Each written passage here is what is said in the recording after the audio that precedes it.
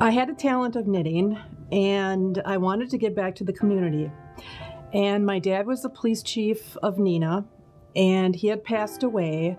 And I thought, well, maybe the police officers could use some blankets or something. So how can I get started with this? I started with 2 ladies. Now I have 20. The idea of knitting for the community was really appealing because I could knit anything I wanted to in any color or size I wanted to. It's been fun. Having this every Monday to come here, I was so excited about it. I had joined the Y for the swimming exercises, and I heard about it, and I had seen the things that they had. I think just once a year they had a sale, and I thought, oh, I'll join that. And then I really didn't realize how much they did do. My sister passed away 11 years ago, and the VCR program was there for us. They got us coffee, and they made phone calls for us, and I wanted to do something to give back. What the VCR program does, the Victim Crisis Response Team of the Fox Cities, is provide emotional support to victims of a crime or critical incident. The VCR program loves working with the Y Senior Knitters. They have so much compassion and caring for what they put into these knitted goods. The idea of knitting for the VCR group, I think that's the most wonderful thing we could be doing.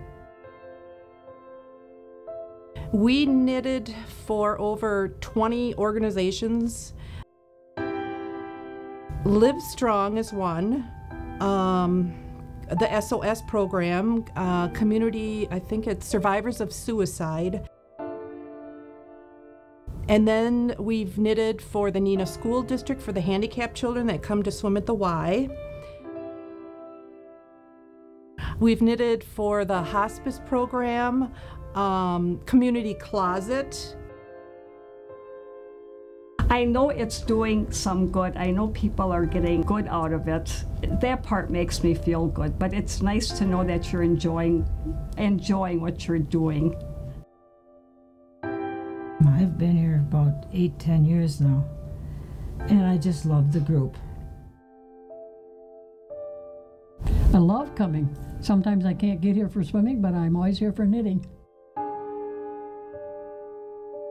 We would love to thank the Y Senior Knitters for everything that they have done for the VCR program throughout the years. They have been wonderful. Their caring and kindness really goes a long way.